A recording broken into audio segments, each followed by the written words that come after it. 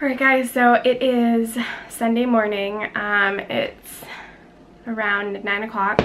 I just finished the super green smoothie, so I'm going to taste it on camera for you guys. It is a thick shake. You could use extra water if you wanted to water it down, but the color is very green. The only thing that's in there that I was a little bit hesitant was the avocado, but I'm hoping you can't taste it, but we'll see.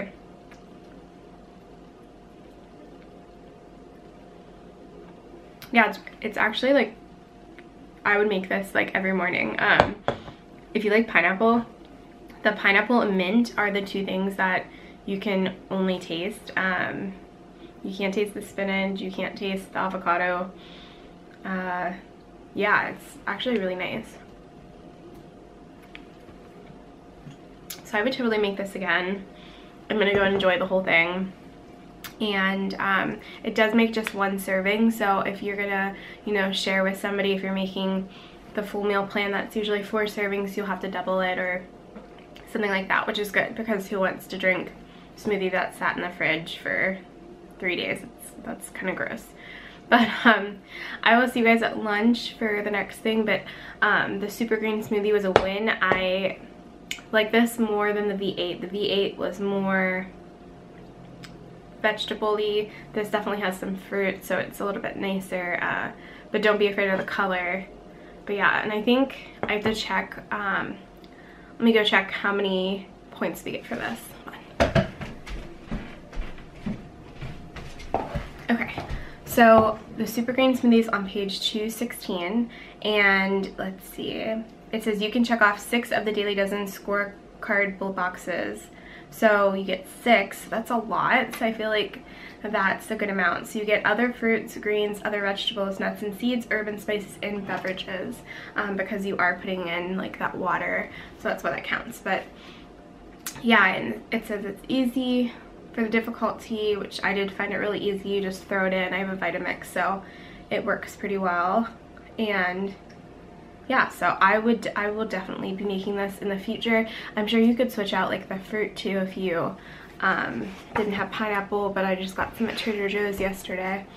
But overall, I feel like this is another winner. Like, I haven't really had anything on this in this cookbook that I really haven't liked. So what, you know, the person who has made the recipes with Dr. Greger really knew what he or she was doing. So yeah, see you guys at lunch.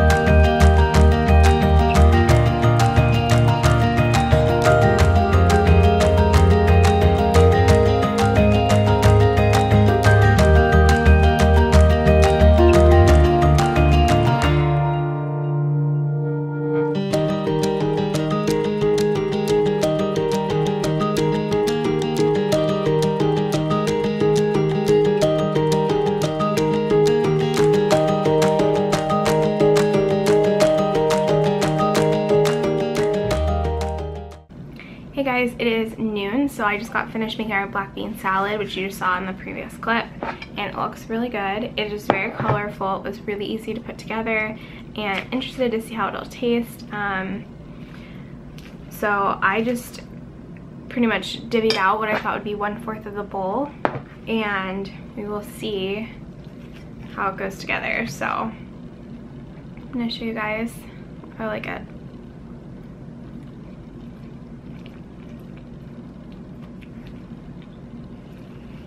I was a little nervous for the dressing because lime is one of those things that's like super overpowering, but it is nice in this.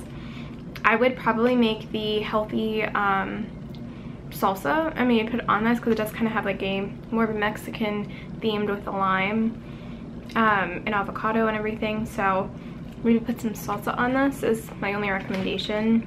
But yeah, I really like all the colors. The avocado is really nice on it. I will be enjoying this without, you know, making a face or not wanting to make it again for the next days. So I just saved all of my chopped ingredients in the fridge so then I can just make a fresh salad tomorrow when I want to eat this for lunch. And I got a couple questions about, do I eat, what do I do with leftovers? Well, I just eat them for the next 3 days. So I will have food, you know, for the next, so today's Sunday, I'll have it all the way until Wednesday, and makes it really easy for the work week for me to kind of meal prep like this. So really all you need to do is pick 2 days on the meal plan, and then you'd have food for the entire week, as long as you don't mind about leftovers. But this overall I think is really good. I would maybe try it with one of the other dressings that he has for the salads, but I like this. I think it just needs maybe like a little bit of salsa.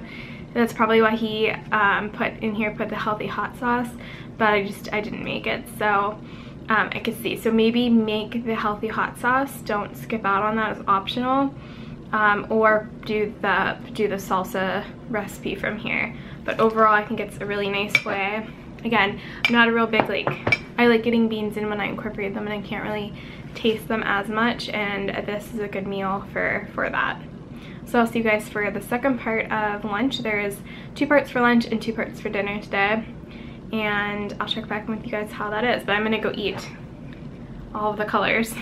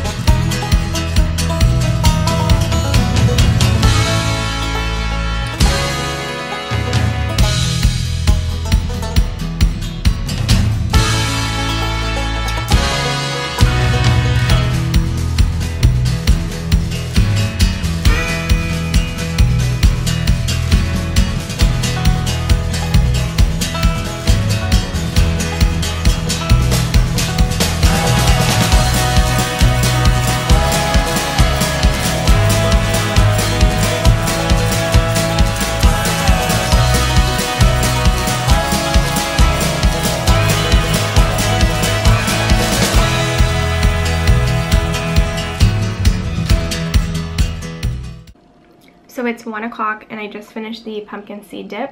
I'm going to put on the screen what you get for this, but it turned out really nice and smooth. Makes quite a lot. So I'm going to try this for you guys with just a carrot I cut up.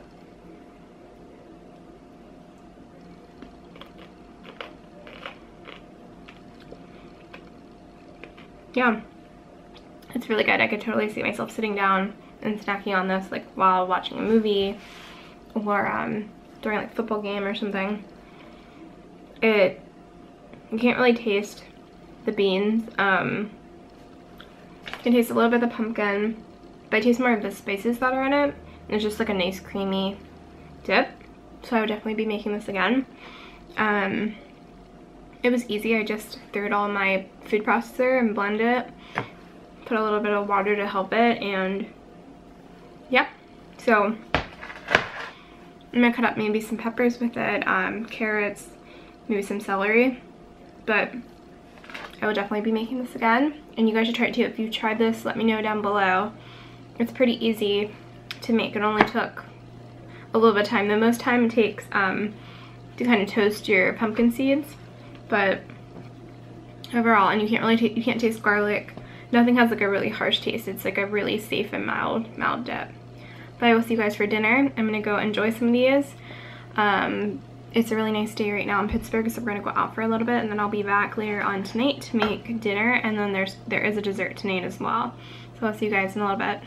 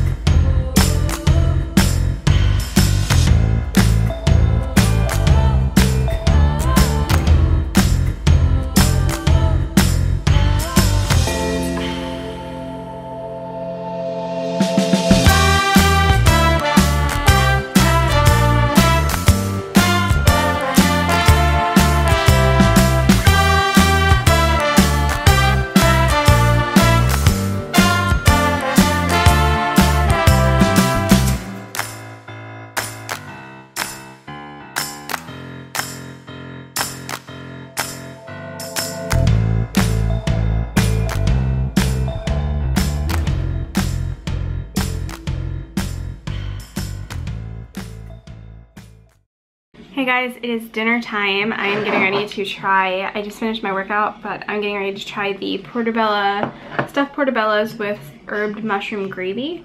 I do not like mushrooms, so we're gonna try this out. It's really soft to cut into, so that's good. So we will see, but it looks really hot. It's still kind of steamy, but yeah, overall I would say this I felt was like a little more difficult just because there was a lot more ingredients and you have to make the stuffing and then the gravy, but I also felt like it made a lot more stuffing, maybe because my portobellos were on the smaller side, so I have stuffing left over, so I might, if I like this, buy more portobellos for the week. But let's try.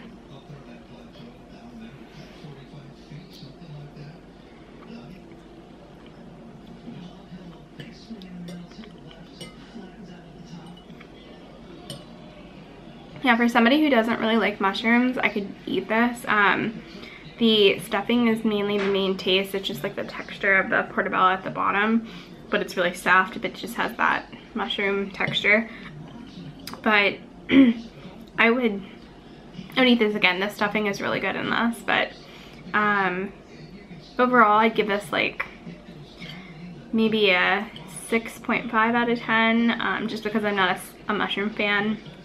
And this is such a heavy mushroom, like the gravy has mushrooms in it and the main dish is a mushroom.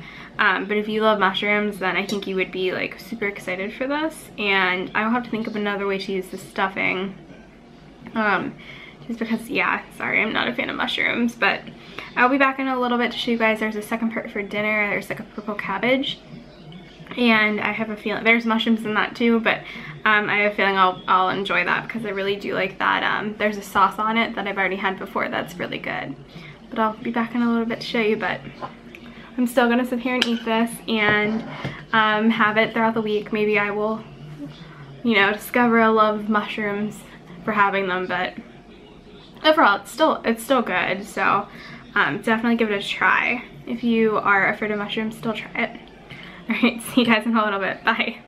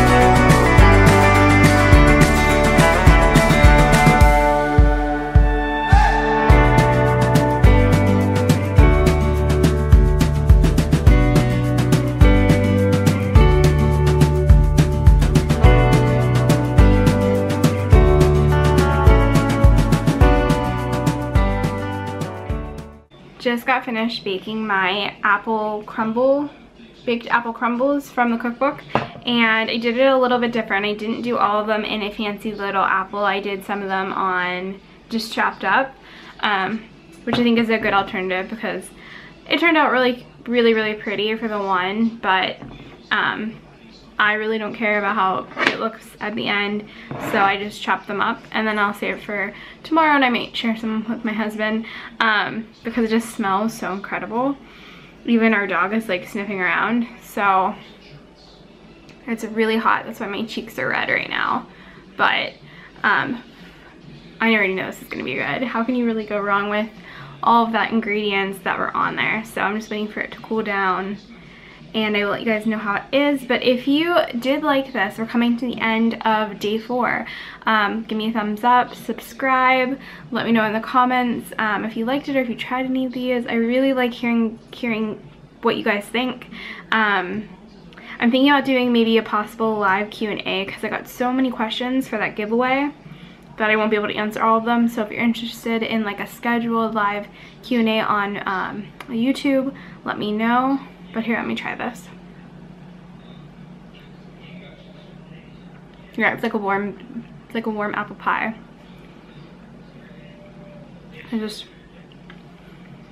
Yeah.